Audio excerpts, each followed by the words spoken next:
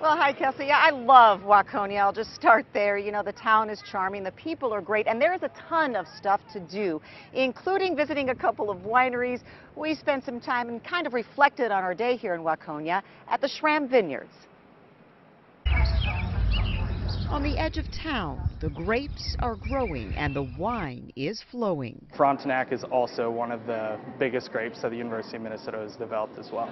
I didn't know that the U grew grapes. They do. Yeah, they actually have a massive bitter quality. And with every sip, video journalist Melissa Martz and I are taking in our long day in Waconia, a city full of stories. Even the restaurants hold a history that makes it all a bit tastier. Yeah, it was a bait shop, boathouse over here, and then more of a dining facility on that side. Lola's on the lake with an interior that takes you to the East Coast and an exterior that brings you right back. There he goes. After eating, we had more fun around Main Street. Great shopping, great people full of tall tales that take you back decades.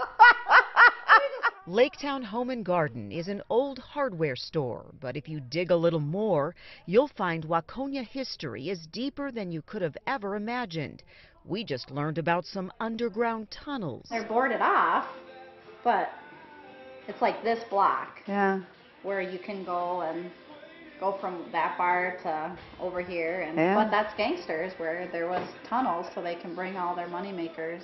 Further down the road, we got a really good scoop. An old jewelry store where the ice cream is now the real gem. Long story short, we thought this would be a great spot for ice cream. Who doesn't love ice cream, right? Exactly. Back at Schramm, we're still soaking it all in. Light. Very light. The friendly people, the fantastic food, the great shopping, the history, and of course, the wine. The kind you drink and the kind I have to listen to. This isn't that hot, but when it's really hot out, this would be the wine to drink. This is hot. I mean, the sun is right. No, it's not hot. It's like 80 degrees. It's not hot.